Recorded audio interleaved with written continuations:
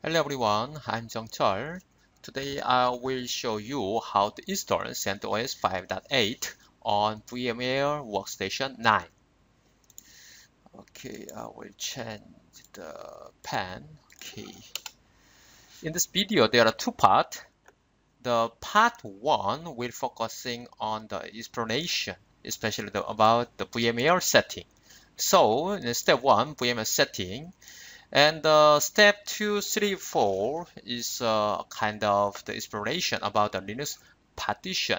I think before we start installation of CentOS operating system, we have to know this kind of knowledge. Part 2, installation practice. In the process of installation, I think the other part not so difficult to understand or follow me, but only if you understand the partition plan and the package selections, I think this installation process will be so easy.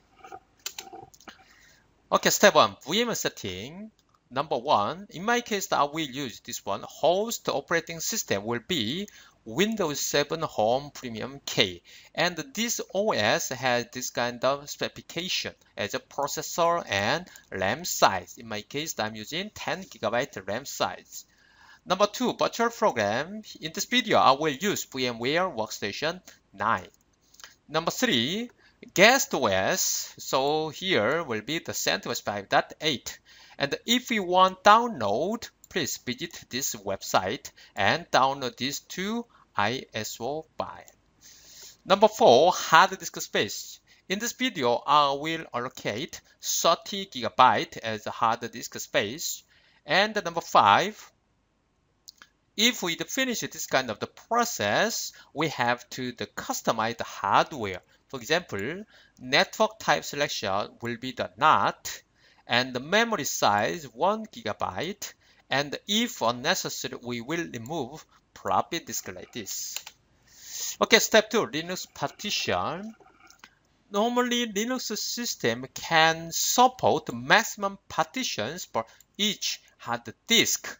For example, 16 partitions on SCSI or SATA, and 60 partition numbers on ID disk. So if we want to have or make over 16 partitions, we have to add one more hard disk.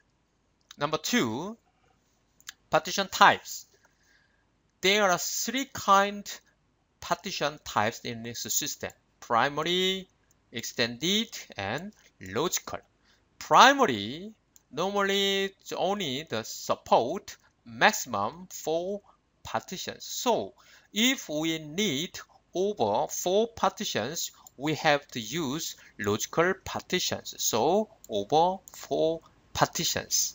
And logical partition always start from number 5. For example, DVSD5.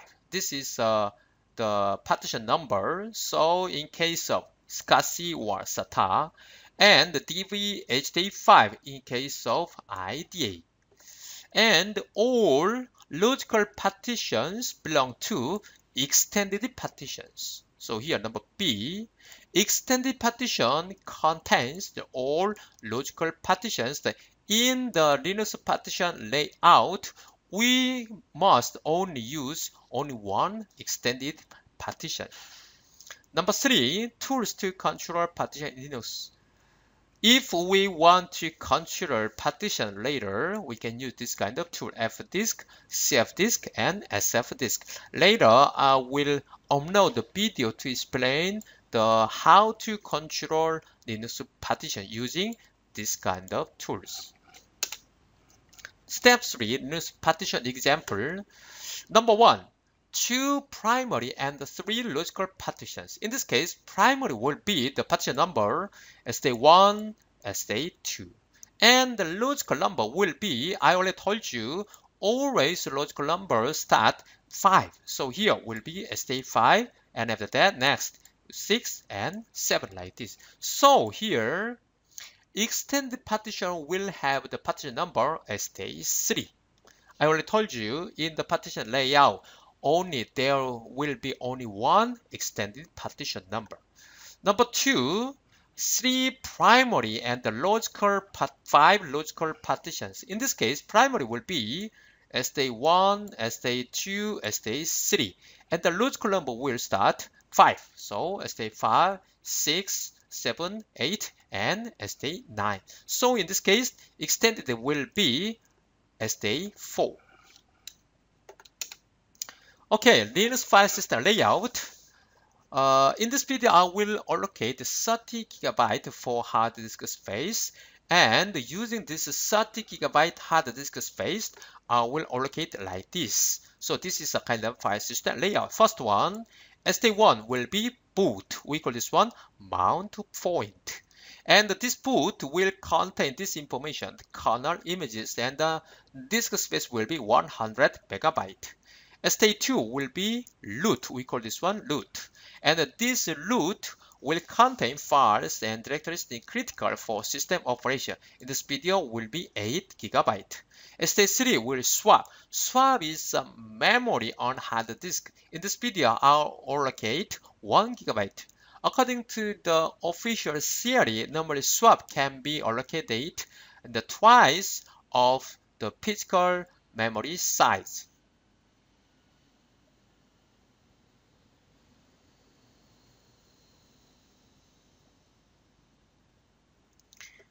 But even if we allocate like this, it's no problem. And STA5 will be home. Home is the user's home directory in this video, 500 MB. And the number 6, STA6 will be the VMware. VMware normally contain this kind of information like a spool or error log directory. In this video will be 8 GB. STA7 will be the USR.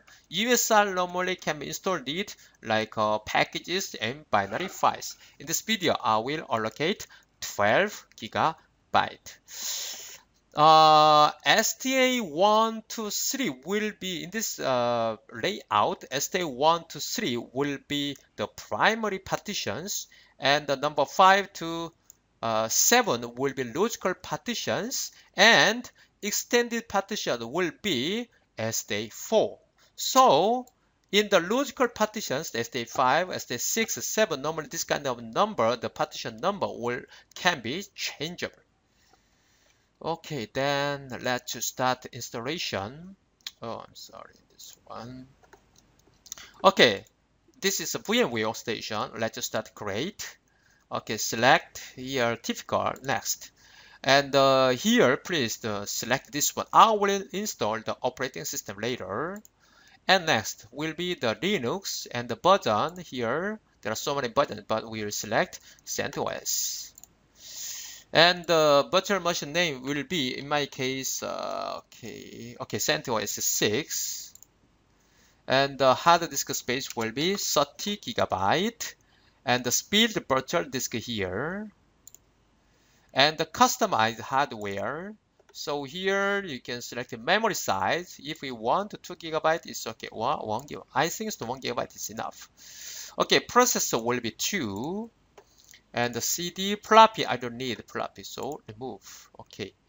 And the network adapter will be, network adapter has the 3 kinds types: bridge, NAT, host. So here I will select NAT as a default network connection.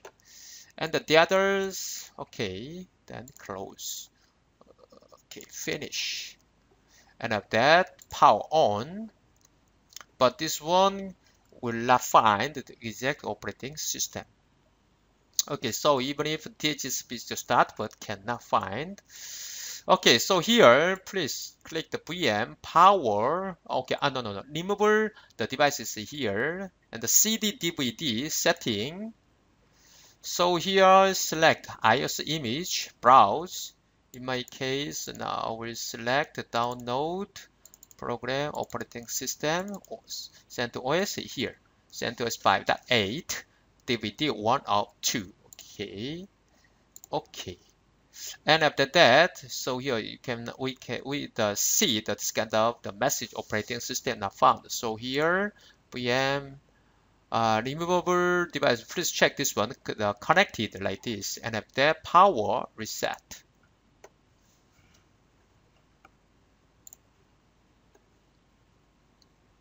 Okay, then this one will start installation. Okay, enter. Okay, here press select the skip.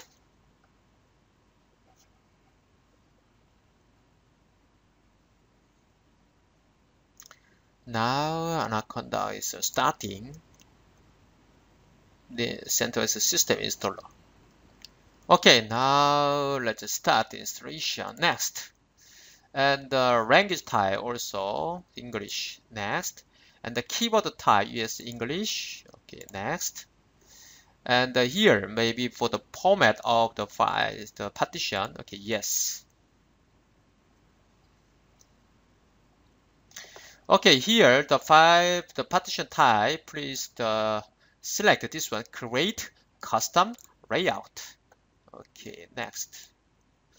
So now here we can find the 30 gigabyte hard disk spaces. So here let's start the partition. Let's start making the partitions. Please select new, and the past partition will be boot, and the file system type will be ext3, and the size will be 100 megabyte, and the fixed size. And here please check this one, false to be a primary partition. Okay, so now boot. Now the device will be DVSD1.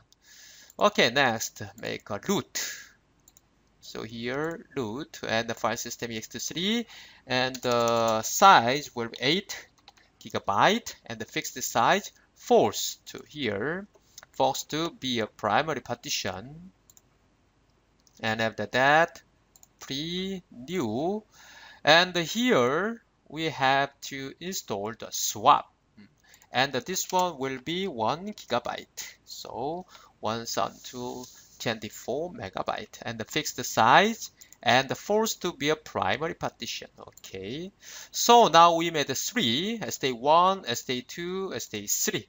So now let's make next home.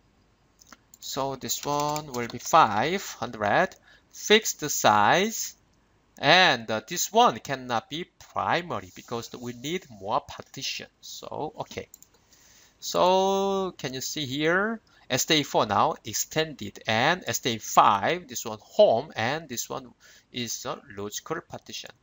And we need 2 more partition, new VAR, and here I will locate 8000 megabyte fixed size, and after that okay.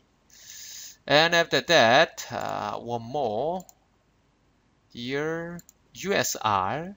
Okay, so this one also fixed the size, and here, in my case, 12 gigabyte. Okay, so we finished. But this one is a free space around 1 gigabyte. So later we will use this one. Okay, next. And this one is the bootloader. So here let's add the CentOS 363. Okay, 3.3. Okay, next. And this is network configuration. The default is DHCP and the host name also. So after we complete this installation, we can change this setting. Okay, so here just the next. And please select your time. System clock, in my case, where is the Phnom Penh? Ho Chi Minh.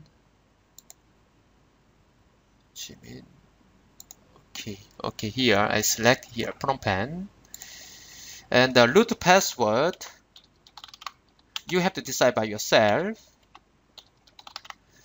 Okay, confirm. And the package installation, so desktop GNOME server and the server GUI, and after that here please select customize now. Okay, next. So here you can find many the packages application. Okay, in my case I select Eclipse, and I don't use the game entertainment, engineering, and okay, this one scientific, graphics, office, Sound and video, text-based internal okay, graphics I don't use. Basic system, okay, here Java, and have the system tools and X Windows. Okay, cluster I don't use the clustering, and the desktop, okay, GNOME. If you want to use the KDE, it's okay. Okay, development library tools, GNOME software, Java. Okay, loose and X software development like this. And the languages, in my case here, Chinese, Chinese and French and Japanese and Korean like this. Okay, server, DNS server, active server, legacy I don't use, mail server, MySQL, network server, news server I don't use, and post okay, printing, server configuration to web server, Windows file server. Okay, so now next. Then this one will start the installation. So here maybe it'll take 10 or 20 minutes according to your the specification of the operating system. So here you can take a break for a moment. In my case, in this one, if we select the language part, we need 2 disks. So in this case, maybe we have to okay, continue. Okay, let's take a break. Okay, here we have to change the ISO file. Here, okay, removable device, setting, ISO file, 2 of 2, and OK. And after that, device, connect. So please check. Connected now. Okay. Okay, now let's reboot.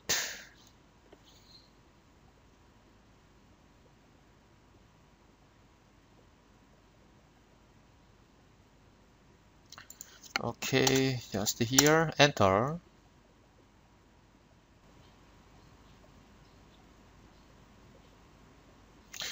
Okay, here, just the post boot setting, forward, and here you can select the firewall setting. In my case, I will select disabled. Later, you can change this one. Okay, yes, and the SE Linux also disable. Forward, yes, and kdump just forward, and select your date and time. And the create user just forward. You can create later. Okay, sound card, additional CD.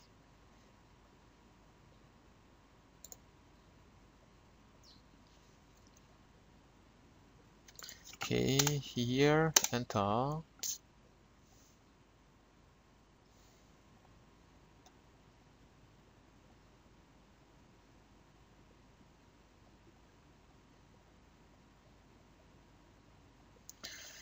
Okay, here in my case, username root, password.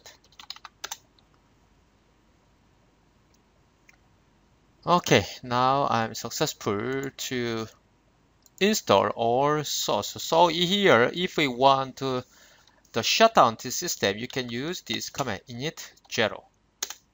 Okay.